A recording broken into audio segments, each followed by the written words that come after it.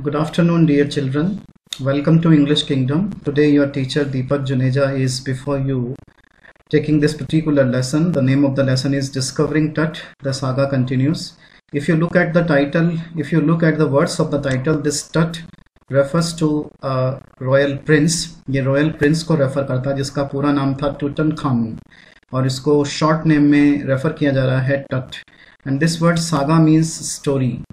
And story continues means what kind of story? Actually this story is mystery. What kind of mystery is this Tut, because he was a royal prince and he died at the age of 14 years. So he died because of unexplained reasons. That's why people were very much eager to know about the reason of his death. That's why they concluded or they initiated many kinds of investigation. They wanted to know the reason that why he died. But now the thing is that this particular mystery has been resolved. So this particular lesson does not have any meaning in now present context, because the saga is not continued. The saga has been solved. The mystery has been solved. It has been revealed that King Tut actually did not die because of any murder, but he died because of a disease, that is malaria. This is revealed in various kinds of forensic reconstructions, investigations, and various kinds of autopsies were done, and the result was that King Tut did not die because of any murder. He died because of a disease, and the name of the disease is malaria. I'm going to show you certain pictures of this King Tut. His full name was Tutankhamun. So let's have a look on that one. First, I would like to show some pictures of the country. He belonged to Egypt country, and you must have heard the name of mummy. You can see here these are pyramids, and Egypt is known basically for mummies. You should be very wary or alert of the pronunciation of this word mummy, because this is not mummy, this is mummy. So mummy and mummy both are different things. So please be alert when you pronounce this word. So this is Egypt. You can see on the globe, this is our India, and this is Egypt, basically known for pyramids, basically known for mummies. So here King Tutankhamun or King Tut, whom we are talking of, जिसके बारे में हम बात कर रहे हैं, he belonged to this particular area, Egypt. Now I'm going to show you certain images of King Tutankhamun. Okay, let's have the introduction of King Tutankhamun first. Tutankhamun, you can see here, and he was an ancient Egyptian pharaoh. Pharaoh कहते हैं princess को. Who was the last of his royal family. वो अपनी royal family में last थे to rule during the end of 18th dynasty. 18th dynasty के सबसे अंत में शासन करने वाले 18th dynasty कहते हैं वंश को, during the new kingdom of Egyptian history. So what you can see here, it is actually golden mask. ये Tutankhamun का golden mask है, and this is collected from his tomb. Tomb कहते हैं मकबरा, मकबरा या कब्र जहाँ होती है, आप जानते ही हैं. Even Taj Mahal also is a tomb, and under that particular tomb there is the grave of Mumtaz. Mumtaz की grave वहाँ पर है. In the same way ये Tutankhamun जो है, इनकी जो grave है वहाँ पर tomb बना हुआ है, मकबरा बना हुआ है, और tomb बना हुआ वहीं पे ये उनकी जो डेड बॉडी है, उस डेड में उनकी मम्मी जो है, मम्मी के साथ में ये गोल्डन मास्क, हमें गोल्डन मास्क मिला है.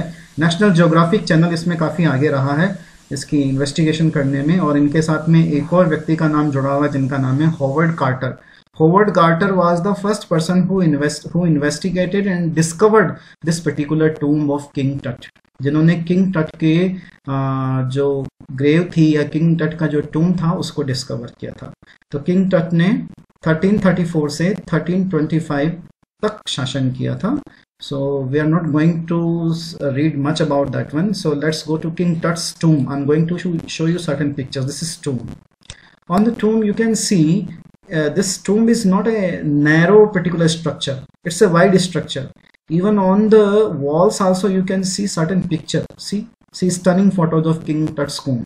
King Tut's के tomb की जो स्थिति है बड़ा wide है, और उस wide स्ट्रक्चर के अंदर दीवारों के ऊपर ऐसे पिक्चर बनी हुई. ये जो दीवारों के ऊपर जैसे पिक्चर बनी होती है इनको म्यूरल्स कहते हैं, और ये टूम के अंदर का हिस्सा है जहां उन्हें दफन किया गया था. Here you can see this Howard Carter is, ये Howard Carter है जो ब्रिटिश आर्कियोलॉजिस्ट थे जिन्होंने किंग टट की टूम को डिस्कवर किया और उसके बाद में उसका इन्वेस्टिगेशन भी किया था. ये मास्क आपको किंग टट का दिखाई दे रहा है एंड ये old rope that sealed king टट्स टूम, ये पुरानी रस्सी जिससे किंग टट का जो टूम था उसको सील किया हुआ था। यानी ऐसी ये एक्चुअल में ममीज बनाया क्यों करते थे? ममीज बनाने के पीछे दो चीजें थी। The first thing is that they believed, all those people, Egyptian people believed in the life after death. Death के बाद में जो लाइफ थी उसमें विश्वास करते थे। They believe that one day resurrection will be happening there. Resurrection means rebirth will be happening there and those who have died will be coming back, और तब तक उनको डिस्टर्ब नहीं करना, इसलिए इसको इस तरह से सील करके रखते थे। And when they come back to their life they would be needing all those things, उन्हें उन सब चीज़ों की ज़रूरत होगी which are their favorite things, that's why in mummies में इन सभी चीज़ों को उनके साथ में ही दफन किया जाता है। So you can see again the same pictures, murals are there and some people working at this टट्स टूम, and ये टूम के साथ में कुछ और जो चीज़ें दिख रही हैं आपको, ये चीज़ें भी उनके साथ में ही अंदर दफन की गई थी। और ये एंट्रेंस है किंग टट के टूम का, ये बाहर से ऐसा दिखाई देता था और उनके टूम का जो एंट्रेंस था यहाँ से घुसना था। So these are actually the things which were buried with king टट्स body, and he is famous British archaeologist Howard Carter who worked on that. You can see him in this picture also, and this is her, his full face picture here.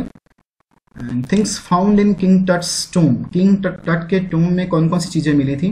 ये सब चीज़ें मिली थी, आप देख सकते हैं। कुछ चीज़ें हमारे लिए अनएक्सप्लेन्ड हैं, लेकिन कुछ चीज़ें आपको समझ में आ जाएंगी। कुछ ऑर्नामेंट्स भी हैं, ये शीट्स भी हैं, आप देख रहे हैं पैरों की उंगलियों में पहने जाने वाली शीट्स इनको कहते हैं। और ये कुछ टूल्स हैं, ये आपके स्लीपर्स, चप्पल्स टाइप की चीज़ें हैं। तो all these things which were their favourite things, उनको उनके साथ में ही दफन किया गया था। The belief was that when they come back after death, जब वो एक दिन मौत के बाद में वापस लौट के आएंगे, they will be needing all those things. The people were strongly believing in this resurrection, means rebirth after death. So this is all about. Now let's go back to the text. Text में चलते हैं हम फटाफट से। Notice these expressions in the text, infer their meanings from the context. Forensic reconstruction. If you watch that particular that CID episodes, so आप बिल्कुल जानते होंगे कि ये forensic reconstruction क्या होता है। Whenever there is a crime, तो वहाँ forensic वालों को बुलाया जाता है। डॉक्टर साणु के that famous name in CID's character you must be acquainted with, वो बंदा यही करता है, फोरेंसिक चीज़ें कलेक्ट करता है इसमें, जिसमें आपके उंगलियों के निशान भी आते हैं। Even the pieces of nails और हेयर का कोई भी टुकड़ा मिल जाए तो हर आदमी का, आप जानते ही हैं, every individual has his own DNA, उसका एक अपना अलग यूनिक DNA होता है जिसके बेस पर क्राइम करने वाले की पहचान को कन्फर्म कर लेता है। तो रिकन्स्ट्रक्शन का मतलब ये होता है कि फॉरेंसिक की चीज़ों को वापस रिकन्स्ट्रक्ट करना, यानी इकट्ठा करना। Funerary treasures. This word funerary treasure, funerary is made of funeral. Funeral आप समझते हैं क्रीमेशन होता है। Treasures का मतलब उसके साथ में जो चीज़ें यूज़ की जाती हैं funeral के लिए, those are called funerary treasures. अब दाह संस्कार करने के लिए कई सारी चीज़ों का यूज़ किया जाता है, लेकिन यहाँ पर तो चूंकि इनको दफनाया गया है, उसके हाथ में बहुत सारी चीज़ों को साथ में दफन किया गया था, उनके साथ में उन चीज़ों को बरी किया गया था, उसे ही फ्यूनररी ट्रेजर्स कहा जाता है। और वैसे अगर जहाँ जलाया जाता है तो उसके साथ में फ्यूनररी ट्रेजर्स को देखें तो उसमें कौन कौन सी चीज़ों का इस्तेमाल किया जाता है जलाने के लिए, वो सब फ्यूनररी ट्रेजर कहलाएंगे। स्कडेड अक्रॉस, स्कडेड अक्रॉस का मतलब होता है एकदम से ड्रैग करते हुए आगे की तरफ जाना। सर्कमवेंटेड, this word is made of circumstances. Circumstances आपने पढ़ा ही होगा, सर्कमस्टेंसेस का मतलब होता है सिचुएशन। तो this सर्कमवेंटेड is a verb which means to take the benefit of circumstances. Circumstances यानी अपॉर्चुनिटी का, मौके का फायदा उठाना। Casket grey, this is a kind of grey colour, grey colour की एक ब्रांच कह सकते हैं आप, casket grey. Computed tomography, this is the full form of CT, computed tomography scan. So resurrection मैंने आपको बता ही दिया। Rebirth, ईयरी detail, ईयरी detail, this word refers to strange detail. Strange detail means detail which we cannot believe, that is called eerie detail or strange detail. So here is a sketch of King Tut. He was just a teenager when he died, the last heir of a powerful family that had ruled Egypt and its empire for centuries. Heir कहते हैं successor. Successor कौन होता है? उत्तराधिकारी, यानी राजा के बाद में उसका जो बेटा होता है वो उसका हेयर कहलाता है। तो he was the last hair of a powerful family that had ruled Egypt and it's empire for centuries. He was led to rest laden with gold and eventually forgotten. He was led to rest means buried. Laden with gold means completely covered with gold. जो कुछ भी उसके साथ में दफन किया गया था, फेस मास्क वगैरह जो भी बनाया गया था, everything was of gold, pure gold का था। And eventually forgotten, और बाद में उसको पूरी तरह से भुला दिया गया। Eventually का मतलब होता है ultimately. Since the discovery of his tomb in 1922. So when was King Tut's tomb discovered? King Tut's tomb was discovered in 1922. The modern world has speculated about what happened to him. Speculate का मतलब होता है guess. G-U-E-S-S. Guess का मतलब होता है अनुमान लगाना. Speculate से बनता है speculation. तो जब से उनके टूम की डिस्कवरी हुई है 1922 में, पूरे मॉडर्न वर्ल्ड ने केवल स्पेकुलेशन किए हैं, यानी केवल गैसेस किए हैं कि उनकी डेथ कैसे हुई होगी, what happened to him, with murder being the most extreme possibility, and most of the people were agree on the fact that he was murdered. अधिकतर लोग इस बात पर एग्री करते हैं कि उनका मर्डर हुआ था। Now living his टूम for the first time in almost 80 years. तो अपने टूम को छोड़कर 80 साल में पहली बार किंग टट has undergone A CT scan. King टट की बॉडी का सीटी स्कैन किया गया। CT scan computer tomography scan that offers new clues about his life and death, और उनकी लाइफ और डेथ के बारे में कुछ नए क्लूज मिले हैं। And provides precise data, precise means exact and brief data for an accurate forensic reconstruction of the बॉयिश ferro. बॉयिश means young, ferro means Prince, यानी बॉयिश फेरो की मौत कैसे हुई उसके बारे में एक एक्यूरेट डेटा मिले फॉरेंसिक रिकंस्ट्रक्शन के लिए। So this is all about why that's why his body was being CT scan. तो किंग टट की जो बॉडी थी वो सीटी स्कैन क्यों की जा रही थी? Because people were very eager to know, they wanted to have some clues about his death, and because they were damn sure that he was murdered, but they wanted to know the reality. सो यहाँ पर क्या question आ सकता है यहाँ से? Who was king टट, when was his टूम discovered, and why was his body being CT scanned? So these three questions may appear in the examination. So let's go to the next. An angry wind stirred up ghostly dust devils as King Tut was taken from his resting place in the ancient Egyptian cemetery known as the Valley of Kings. अब king टट की body को निकालने के लिए यानी CT scan करने के लिए it was very much required कि उसे उनकी कब्र से निकाला जाए। तो as soon as people entered into his टूम, an angry wind means तेज हवा, stirred up means moved up, ghostly dust devils कहते हैं इसके धूल के जो मतलब तूफान चलते हैं उसको डस्ट डेविल्स कहा जाता है। तो एज किंग टट was taken from his resting place कौन सा था? ऑब्वियसली हिज ग्रेव, उसकी कब्र, in the ancient Egyptian symmetry, और उसकी कब्र कहाँ थी? एक पुरानी सिमेट्री के अंदर, इजिप्शियन सिमेट्री कहते हैं ग्रेवयार्ड यानी कब्रिस्तान, और जिसको जाना किस नाम से जाना जाता था? The valley of the Kings के नाम से जाना जाता था। So because King Tut's body was being CT scanned, that's why it was very much required to take his body out. And where was his body buried? His body was actually buried in Egyptian cemetery, and the name of the Egyptian cemetery was the Valley of Kings.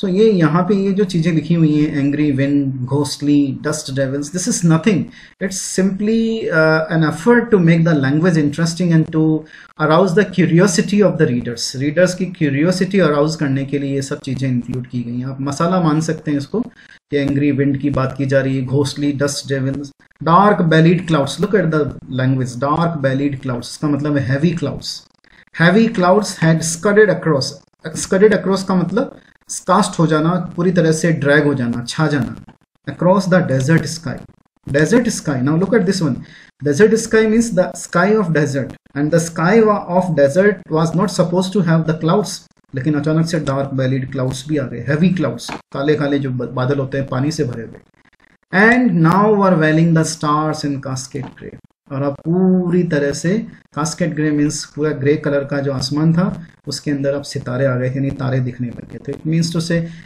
Immediate weather change was there, that also has been pointed out as people started to enter into his टूम। जैसे लोगों ने उसके टूम में enter करने की कोशिश की तो ऐसा कुछ हुआ, and they have associated this particular thing with the supernatural presence. Super presence के साथ में उन्होंने इसको एसोसिएट करने की कोशिश की है। तो this is just ornamental language, may be these things were not happen, ऐसा भी हो सकता है ये चीजें नहीं हुई हों या हुई भी हों। It was 6 p.m. on 5th of January 2005 when King Tut's body was taken out for CT scan. The world's most famous mummy gilded head first into a CT scanner brought here to probe the lingering medical mysteries of this little understood young ruler who died more than 3,300 years ago. दुनिया की सबसे famous mummy और glided heads, उसका सबसे पहले सिर अंदर डाला गया सीटी स्कैनर के अंदर पता लगाने के लिए, प्रॉप कहते हैं सर्च, इन्वेस्टिगेट करने के लिए, लिंगरिंग मेडिकल मिस्ट्रीज, लिंगरिंग का मतलब होता है हिडन या delayed for a long time, लंबे समय से छिपी हुई मेडिकल मिस्ट्रीज का पता लगाने के लिए कि उसकी मौत कैसे हुई, जो 3,300 ईयर्स पहले जिसकी डेथ हुई थी। So this was the purpose of CT scan. All afternoon, the usual line of tourists from around the world had descended into the cramped, rock-cut tomb, some 26 feet underground, to pay their respects.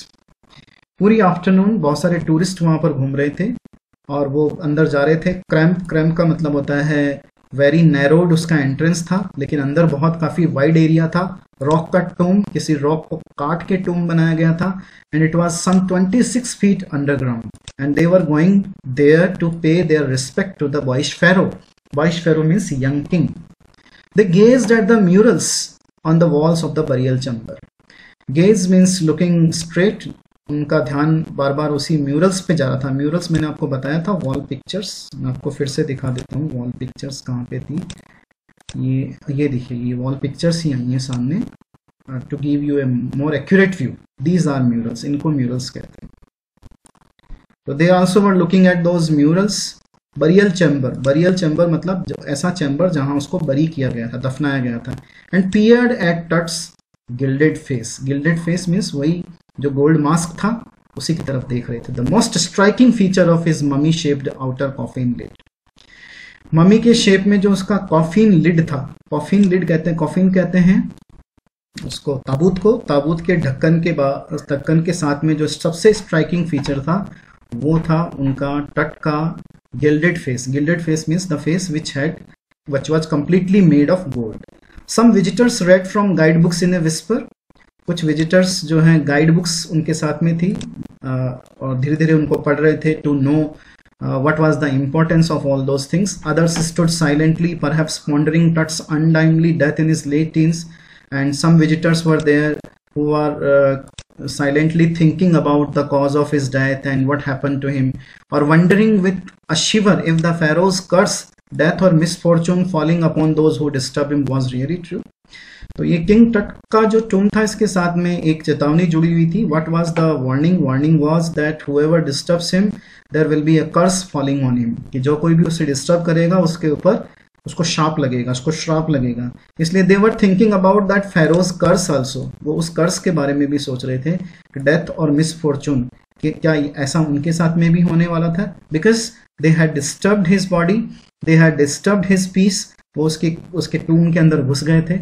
So they were thinking all about these things. The mummy is in very bad condition because of what Carter did in the 1920s, said Jahi Hawass, Secretary General of Egypt's Supreme Council of Antiquities. ये जही हवास is a new name, जही हवास एक नया नाम है जो कि Egypt के सुप्रीम काउंसिल ऑफ एंटीक्विटीज के सेक्रेटरी जनरल हैं। What was he saying?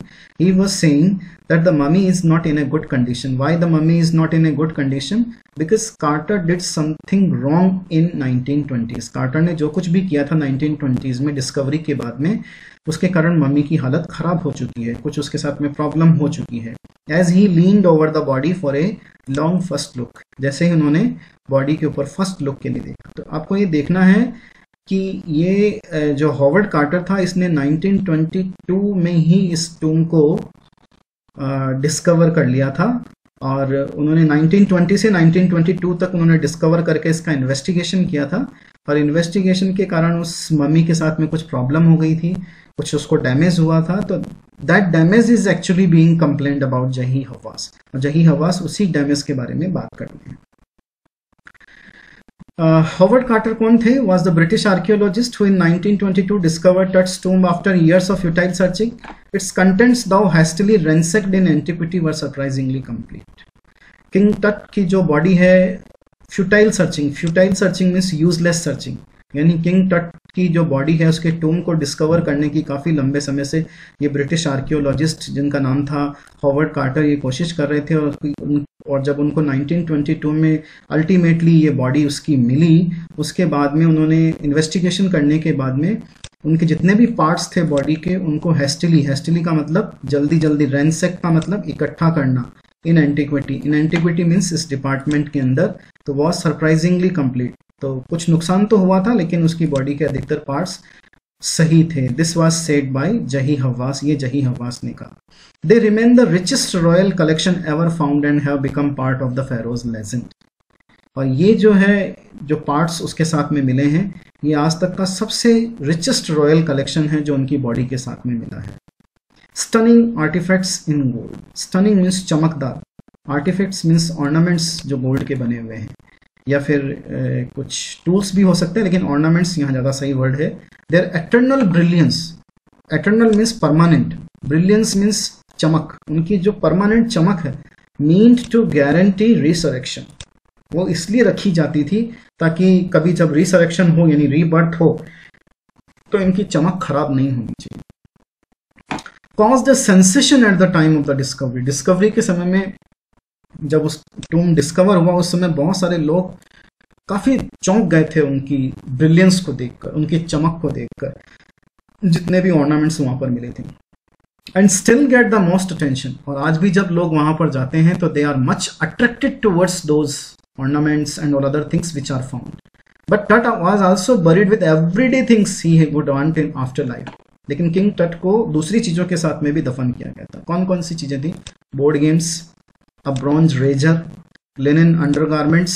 Linen is a kind of material of the cloth, ये क्लोथ का एक मटेरियल होता है, और उसके अंडरगारमेंट्स भी थे साथ में। Cases of food and wine, और खूब सारा खाना, खूब सारी वाइन, ये सब भी ऑर्नामेंट्स के साथ में किंग टट की बॉडी के साथ में बरी किया गया था।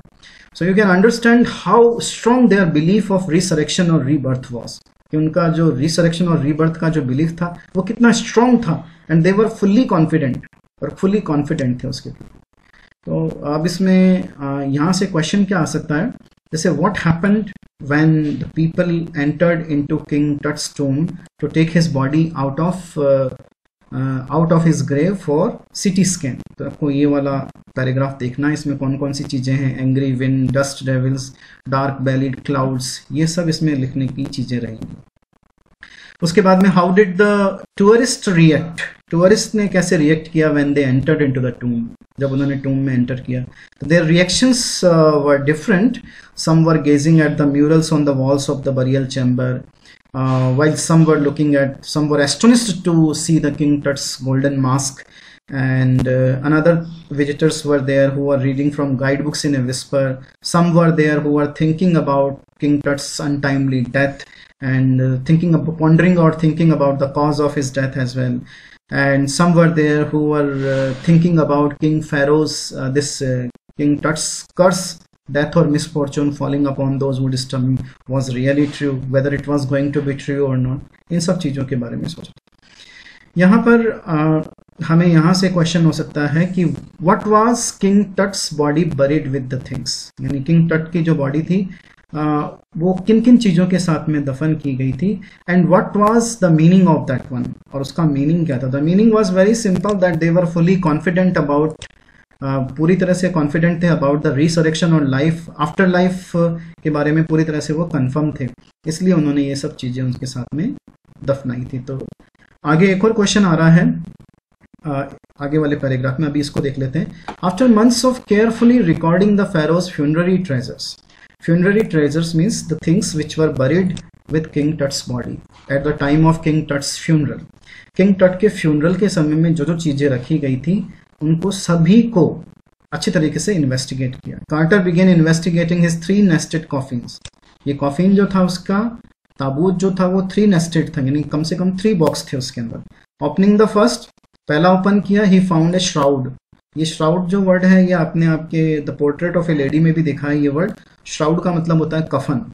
अडोर्न्ड with garlands of willow and olive leaves और विलो लीव्स के साथ में दफन थी ये सब चीजें। Wild salary, lotus petals and corn flowers, ये सभी उस समय जिस वेदर में या जिस पर्टिकुलर मंथ में उनको दफन किया गया था उस समय के ये फूल हैं। The faded evidence of A burial इन मार्च और अप्रैल। सो दीज थिंग्स, ये जो जितने भी फ्लावर्स हैं, these clearly are pointing out, flowers और लीव्स हैं, ये क्लियरली पॉइंट आउट कर रहे हैं कि ये जो बरियल हुआ था यानी किंग टट को जो दफनाया गया था ये मार्च और अप्रैल में हुआ था। When he finally reached the mummy, though he ran into trouble। अब यहीं से क्वेश्चन एक ऐसे टाइप लॉन्ग ऐसे टाइप क्वेश्चन क्रिएट होता है। तो पहला क्वेश्चन तो जो शॉर्ट क्वेश्चन है वो यहाँ से ये बनता है कि how did quarter reach on the conclusion that the burial was done in मार्च और अप्रैल, यानी कार्टर किस तरह से कंक्लूजन पर पहुंचा कि जो बरियल हुआ था ये मार्च या अप्रैल में हुआ था। और उसके बाद में अगला क्वेश्चन आता है who was Howard Carter. Howard Carter कौन था और उसने जब ये उसको किंग टट के टूम के साथ में उसको क्या क्या प्रॉब्लम्स हुई थी, किंग टट की जो मम्मी थी उसके साथ में क्या क्या प्रॉब्लम उसको हुई थी। देखिए यहाँ से स्टार्ट होता है वो। When he finally reached the mummy दो ही रैन इनटू ट्रबल। जब वो फाइनली मम्मी तक पहुंचा, किंग टट की बॉडी तक पहुंचा, उसे काफी दिक्कत हुई। What were the troubles? The ritual resins had harden.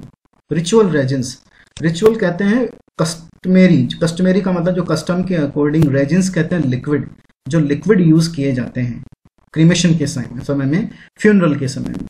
Had hardened, वो सब सूख चुके थे, कड़क हो चुके थे। सीमेंटिंग टट to the bottom of his solid gold coffee, और उन्होंने सीमेंट कर दिया। सीमेंट करने का मतलब जमा देना। किंग टट की जो बॉडी थी उसको उसके गोल्ड कॉफिन के साथ में पूरी तरह से जमा दिया था। No amount of legitimate force could move them. Legitimate force का मतलब होता है द फोर्स, नॉर्मल फोर्स आप बोल सकते हैं, यानी आप नॉर्मल फोर्स से अगर उसे हिलाने की कोशिश करेंगे तो this body could not come out, ये बॉडी बाहर नहीं आई। What was to be done, तो क्या करेंगे? Then he had an idea, and what was this idea? The sun can beat down like a hammer. कि सन, यहाँ पर सनलाइट जो होगी that can be the solution, क्योंकि इस इजिप्ट के इस पार्ट में आप जानते ही हैं कि सनलाइट बहुत तेज होती है, सूरज की रोशनी, सूरज की गर्मी बहुत तेज होती है।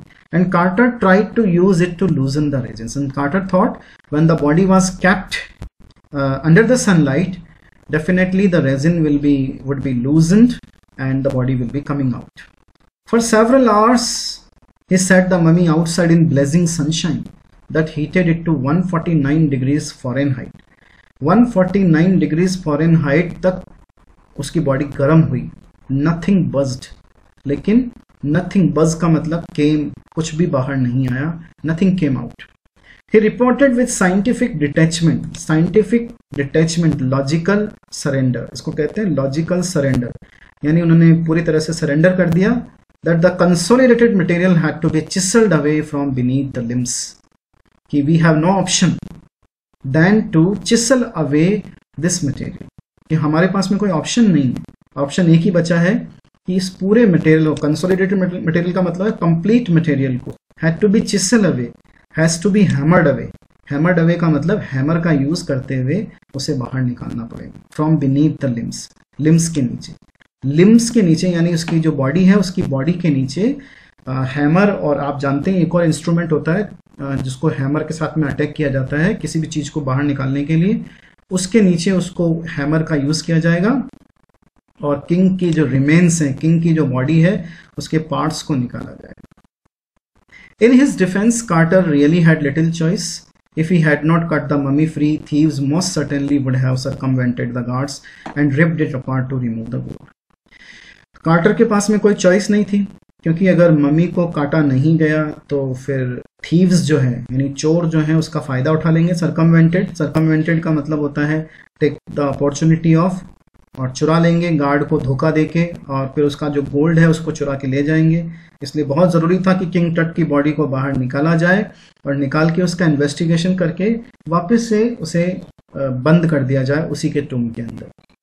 इन टट्स time the Royals were fabulously wealthy, king टट के टाइम में जो रॉयल्स थे वो फैबुलसली वेल्दी थे। फैबुलसली मींस फैंटास्टिकली, बहुत ज़्यादा तरीके से, अच्छे तरीके से वेल्दी थे, खूब पैसा था उनके पास में। एंड दे थॉट और हॉप्ड, उनकी ये उम्मीद थी कि उनके पास में इतना पैसा है, they could take there riches with them, काश वो अपनी प्रॉपर्टी अपने साथ ले जाते।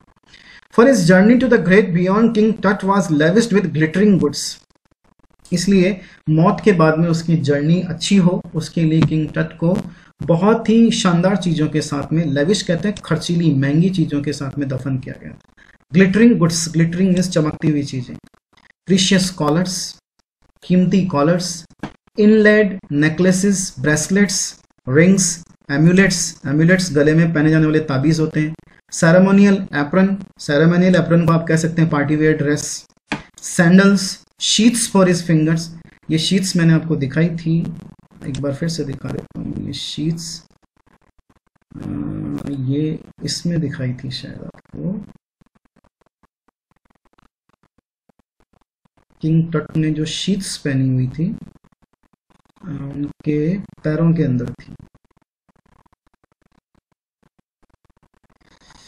Okay, right now we cannot find where those sheets are.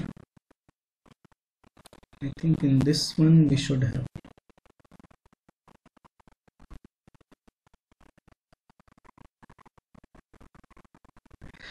Okay, let it go. We cannot find that one. Sheets पैरों में पहनी जाने वाली पूरी एक अंगूठी टाइप की होती है। And the new iconic inner coffin and mask, और नया आइकॉनिक इनर कॉफिन और mask all of pure gold, सभी गोल्ड के बने हुए थे।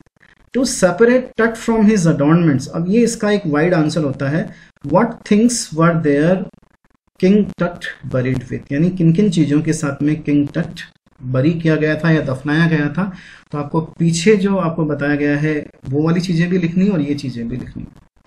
टू सेपरेट टट फ्रॉम हिज अडॉर्नमेंट्स, अडॉर्नमेंट्स ये डेकोरेटिव चीजों से अलग करने के लिए कार्टर्स man remove the mummies head and सीवियर्ड nearly every major joint, quarter के जितने भी लोग थे उन्होंने क्या किया, ममी के हेड को सेपरेट किया और हर मेजर जॉइंट पे अटैक किया अलग करने के लिए। Once they had finished they reassembled the remains on a layer of sand in a wooden box with padding that concealed the damage।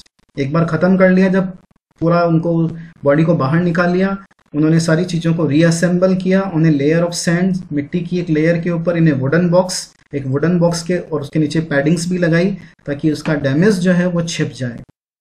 The bad where टट नाउ रेस्ट, और अभी वही किंग टट के लिए, यानी किंग टट की बॉडी अभी उसी स्थिति में है। Archaeology has changed substantially in the intervening decades। अब यहाँ से एग्जाम में क्वेश्चन आता है, how has the archaeology changed nowadays? See, पहले जो आर्कियोलॉजी, अब ये आर्कियोलॉजी क्या होती है, पुरानी चीजों को खोजना, निकालना, उनकी इंपॉर्टेंस को समझना। तो पुराने टाइम में archaeology was only confined to find the golden treasure. पहले आर्कियोलॉजी का जो पर्पज हुआ करता था वो केवल और केवल पुरानी चीजें ढूंढ के निकालना और लाइफ के रहस्यों को समझने की कोशिश करना था। But now things have shifted. अभी जो चीजें हैं वो पूरी तरह से खजाने वजाने पर केंद्रित नहीं है, अब उनको जीवन के डिटेल्स के बारे में पता लगाना है और इंटरेस्टिंग मिस्ट्रीज ऑफ डेथ, मौत की जो, डेथ की जो कहानियां हैं या रहस्य हैं उनके ऊपर उनका ध्यान है, ट्रेजर के ऊपर ध्यान नहीं। तो एक तो आर्कियोलॉजी में ये चेंज आया। So the first change in archaeology is that now they are not focusing on treasure, but now they are focusing on fascinating. Fascinating means attracting details of life, and intriguing mysteries of death means hidden misery of death. It also uses more sophisticated tools. और अब ये archaeology में medical technology भी घुस गई, जैसे कि CT scan हो रहा है, फॉरेंसिक रिकंस्ट्रक्शन हो रहा है, पहले ये सब चीजें नहीं थी। In 1968, more than 40 years after Carter's discovery, an anatomy professor x-rayed the mummy and revealed a startling fact: beneath the regions that caked his chest, his breastbone and front ribs are missing.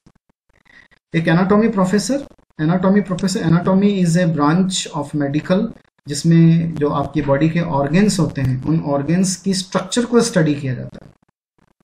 तो उसने mummy को x ray किया और उन्होंने एक बहुत ही surprising fact बताया कि रेजिन के नीचे जहां उसका चेस्ट दबा हुआ था या उसकी ब्रेस्ट बोन थी और फ्रंट रिब्स थी वो मिसिंग है। मिसिंग मतलब गायब है। तो ब्रेस्ट बोन और फ्रंट रिब्स मिसिंग है, तो क्या कार्टर से कोई चूक हुई थी?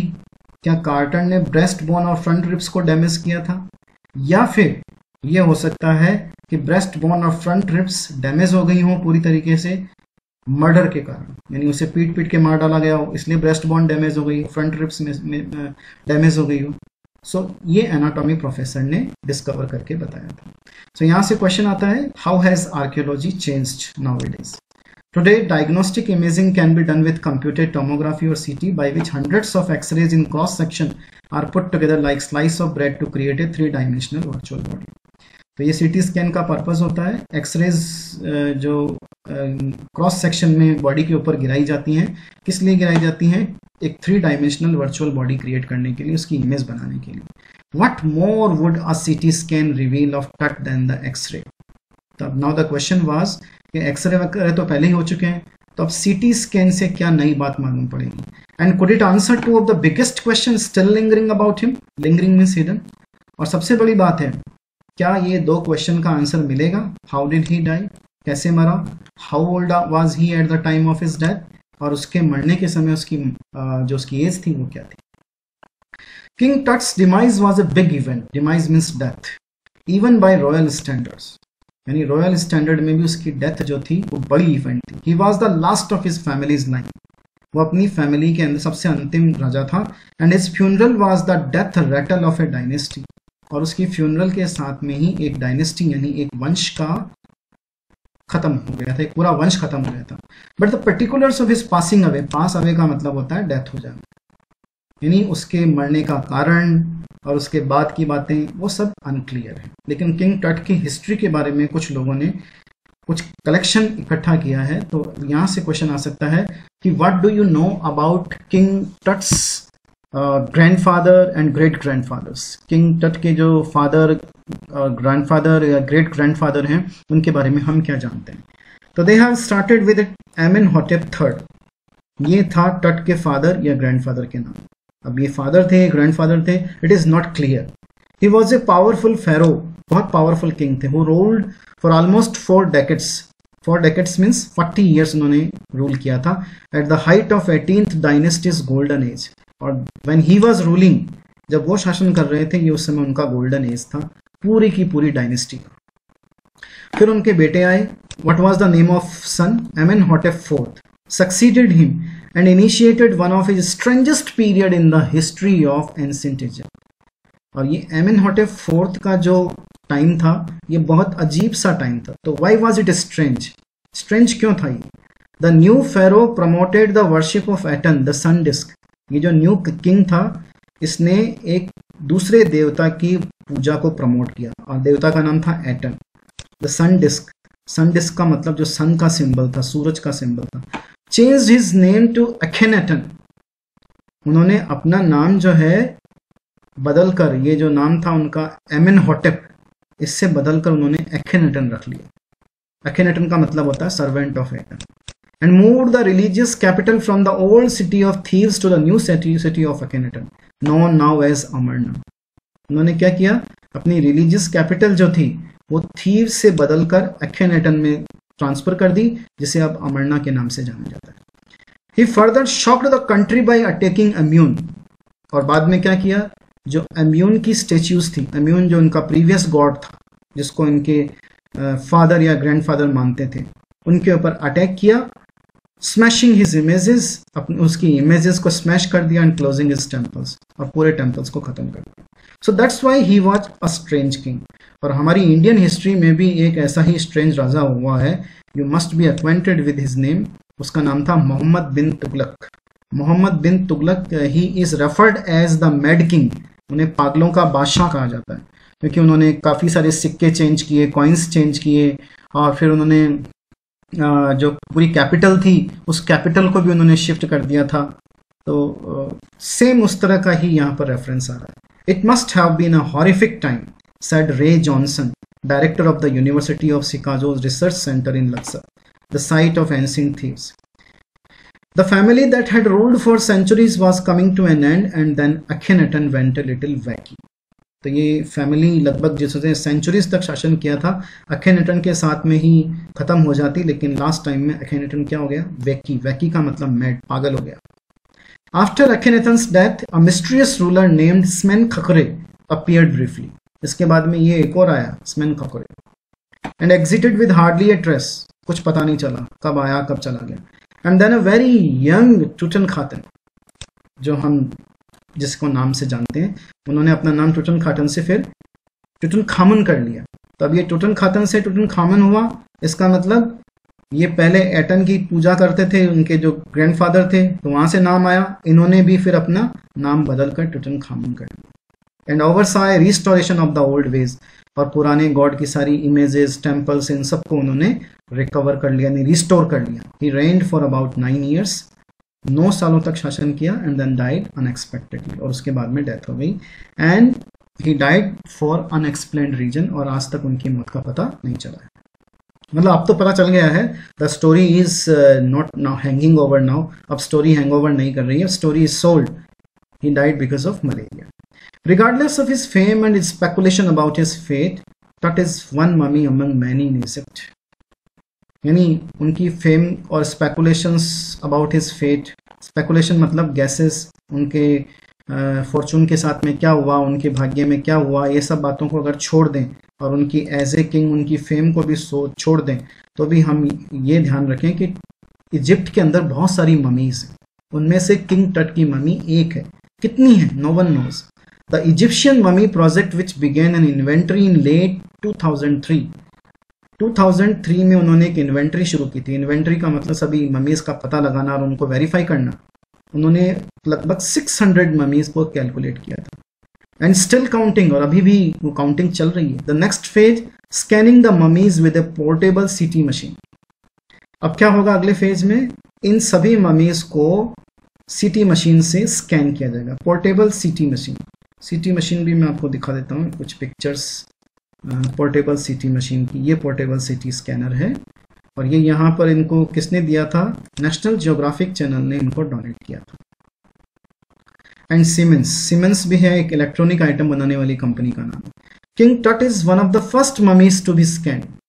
तो किंग टट की बॉडी सबसे पहले स्कैन होनी जा रही थी। In death as in life, moving रेगली ahead of his countryman. रेगली कहते हैं लॉयली, या इसको रॉयली कह सकते हैं, रॉयली यानी मौत के बाद में भी, जैसे वो लाइफ में किंग थे वैसे डेथ के बाद भी वो अपने आप के एक तरह से किंग हैं। तो इसलिए पहले उनकी बॉडी स्कैन हो रही, बाद में सभी लोगों की बॉडी स्कैन हो रही। अ CT machine scan the mummy head to to.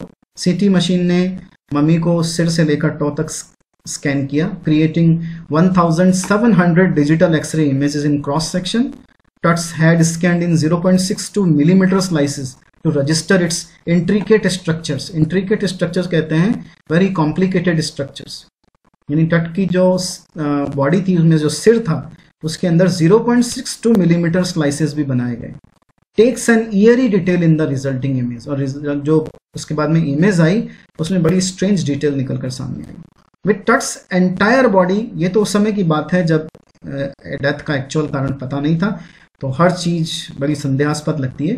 With Tut's entire body similarly recorded, a team of specialists in radiology, forensics, anatomy began to probe the secrets that the winged goddess of a gilded burial shrine protected for so long. तो उस entire body की scanning जब हो रही थी, साथ में radiologist भी थे, फॉरेंसिक वाले भी थे, एनाटॉमी वाले प्रोफेसर भी थे, वे जानना चाहते थे सीक्रेट्स कि किंग टट की डेथ कैसे हुई थी, जिसकी रक्षा कर रही थी कौन, अ विंगेड गॉडेस। विंगेड गॉडेस यानी एक विंग्स वाली गॉडेस जिसकी मूर्ति उसके ऊपर लगी हुई थी, of A gilded burial shrine. Gilded burial shrine, this refers to king टट्स टूम। King टट के टूम को रेफर करता है, और उसकी रक्षा कौन कर रही थी, ये विंगेड गॉडेस। इसका मेंशनिंग और बाद में भी आएगा at the last of the lesson. The night of the scan, जिस रात स्कैनिंग होनी थी उस रात क्या हुआ, वर्कमैन कैरीड टट from the टूम in his box. Workman यानी मजदूर टट को टूम से निकाल कर बाहर लाए उसके बॉक्स में। लाइक पाल बियरर्स। पाल बियरर्स कौन होते हैं, जो जैसे आपने देखा होगा पुरानी फिल्मों में अंदर जब दुल्हन विदा होती थी तो उसको पाल बियरर्स उठा कर ले जाया करते थे अपने कंधे के ऊपर। तो पाल बियरर्स की तरह उन्होंने उसकी बॉडी को उठाया। दे क्लाइम्ड ए रैंप, रैंप के ऊपर चढ़े, and A flight of stairs into the swirling sand outside, और एक स्टेयर्स के ऊपर चढ़ते हुए वो बॉडी को स्कैनर के पास में लेकर आए। Swirling sand means moving sand. जैसे हमारे यहाँ गर्मी में कभी कभी आपने देखा होगा मिट्टी के धूल उड़ती है, वो स्वर्लिंग सैंड कहलाती है। Then rose on A hydraulic lift, फिर एक हाइड्रोलिक लिफ्ट के अंदर उठे, into the trailer that held the scanner, और ट्रेलर के अंदर बॉडी को लेकर आए जो जिसने स्कैनर को हेल्ड कर रखा था, होल्ड कर रखा था। 20 मिनट्स लेटर, 20 मिनट के बाद में 2 men इमर्स, 2 आदमी फिर आए। Sprinted for an office near by, sprinted means move fast, बहुत तेज गए एक ऑफिस में। क्यों गए? Return with a pair of white plastic fans, और उनके हाथ में वाइट प्लास्टिक फैंस थे। क्यों ऐसा, क्यों इन्होंने ऐसा क्यों किया, ये फैन क्यों लेके आए? क्योंकि the $1 million scanner had quit, क्योंकि किंग टट की बॉडी को स्कैन करने में ये इतना costly expensive scanner also had failed, ये भी फेल हो गया था। Because of sand in cooler fan, क्योंकि जो उस मशीन के अंदर जो फैन लगा हुआ था कूल करने के लिए, उसमें मिट्टी घुस गई थी। कर्स ऑफ द फेरो, तो लगता है किंग का श्राप लग ही गया। जोक्ड ए गार्ड नर्वसली, एक गार्ड ने हंसी मजाक किया इसी तरीके से। ये कोई टेक्निकल फॉल्ट था, ये कोई कर्स नहीं था। Eventually the substitute fans worked well enough to finish the procedure, तो ये जो सब्स्टिट्यूट फैंस मंगाए गए थे इन्होंने अच्छे से काम किया। After checking no data had been lost, the technicians turn टट ओवर टू वर्कमैन, और पूरा डेटा चेक करने के बाद में टेक्नीशियंस ने बॉडी को वापस वर्कमैन को दे दिया, who carried him back to his टूम, जो उसे वापस उसके टूम पर ले गए। Less than 3 hours after he was removed from his coffin, और उसके कॉफिन से 3 घंटे से भी कम समय में निकालने के बाद में the ferro again rested in peace where the funerary priest had lead him so long ago, जहाँ पर उसे फ्यूनरल के समय पर मतलब दफनाया गया था, वहीं वापस वो पहुंच गया। तो देखिए ये कार्टर ने जो किया दैट इज डिफरेंट, और ये लोग जो अब कर रहे हैं CT scan that is different. Quarter पहले ही कर चुका है उसका इन्वेस्टिगेशन, कार्टर के बाद में एक एनाटॉमी के प्रोफेसर ने भी एक्सरे किया, अब उसके बाद में ये सीटी स्कैन हो रहा है।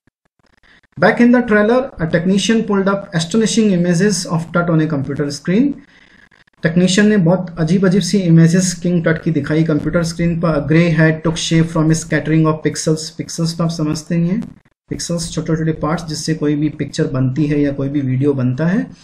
तो अ ग्रे हेड क्रिएट हुआ। Technician spun and tilted it in every direction, फिर टेक्नीशियन ने इसको घुमाया, किसको घुमाया? कंप्यूटर इसको क्या कहते हैं, स्कैनर को घुमाया और उसे झुकाया हर डायरेक्शन के अंदर। टिल्ट कहते हैं झुकाना। नेक vertebrae appeared as cleanly as in an anatomy class, तो नेक वर्टेब्रे तो बिल्कुल अपनी जगह पे ही थी। नेक वर्टेब्रे क्या होती है ये भी आप जानते ही होंगे, फिर भी मैं आपको दिखा देता हूँ। This is neck vertebrae. तो ये जानना चाहते थे कि कहीं किंग टट की गर्दन पर वार करके तो उसे नहीं मारा गया था, but they came on the clear conclusion कि नहीं, नेक वर्टेब्रे तो अपनी जगह ही पे थी, यानी उसको कोई नुकसान नहीं था। Other images revealed A hand, several views of the rib cage and a transaction of the skull. Transaction of the skull मतलब खोपड़ी के जितने भी पार्ट्स हैं उनको भी सही से दिखाया। But for now the pressure was of. Sitting back in his chair जही हवा smiled, visibly relieved that nothing had gone seriously wrong. ये जही हवास जो थे ये हॉवर्ड कार्टर के बाद में एक एनाटॉमी प्रोफेसर, और उसके बाद में ये जही हवास ने बॉडी को स्कैन करवाया। ये एंटिक्विटी डिपार्टमेंट थे जो उसके जो सेक्रेटरी जनरल थे, and he was visibly relieved, काफ़ी खुश थे कि कुछ भी गलत नहीं हुआ और सब कुछ अच्छे से हो गया। I did not sleep last night, क्योंकि ये उनके लिए एक मिशन की तरह था।